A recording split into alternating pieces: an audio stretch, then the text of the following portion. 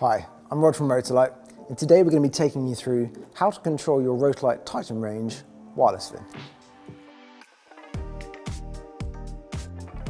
The Rotolight Titan series includes an integrated LumenRadio TMO 2 wireless DMX and Bluetooth module that make it extremely easy to control your lights wirelessly.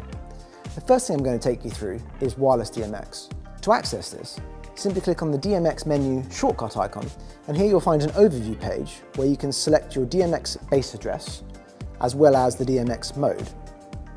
Once you've selected your base address, for example, in this instance I have this set to channel 17, then go to the in and out page.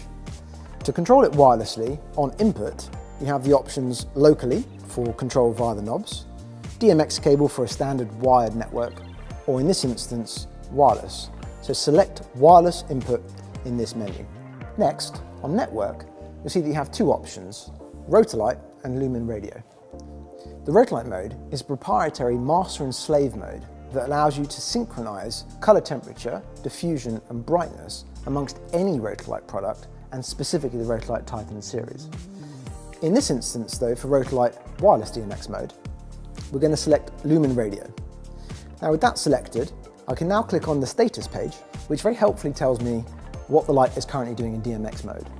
The red screen here indicates that the light is currently receiving no DMX signal. One of the best ways to control the Rotolight wirelessly is using the Gaffer's control, which uses the same LumenRadio TMO 2 module. Using the Gaffer's control, I simply power on the device and flick the switch called CRMX on. You'll notice shortly that the Titan now changes to green, indicating that it's connected. In the display up here, top left corner, this indicates the current value that it's receiving, so 100% brightness. And it's also telling me that the light is in CCT mode. The light's receiving a good wireless signal, and it's currently set to DMX address 17. Using one of the preloaded profiles that comes included with the Gaffer's control, I'm now able to control wirelessly the intensity of the light, color temperature of the light, diffusion, green magenta balance, RGB, and I can also trigger and select SFX and various filters. One of the other nice features in the DMX mode is that the Rotolight comes with DMX emulations of the ARRI Sky Panel and the Light Panel Gemini, so that if you're integrating a Titan X1 or an X2 into an existing predominantly Sky Panel network, the Titan will behave and respond exactly as a Sky Panel or a Gemini in the same DMX mode. It's also very straightforward to control your light via an app. Using the same LumenRadio module, I follow the same process as for wireless DMX. So again, I go to the DMX icon, select in and out. I want input to be wireless, and I still want the network to be LumenRadio. Download the Lumenair app for your iPhone or iPad from the App Store. Open the app. Now I have a preloaded profile here, but if you haven't already set this up, you press the plus icon and select the Rotolight from the list of options available. If you can't find the Rotolight option available, you can download a profile from rotolight.com.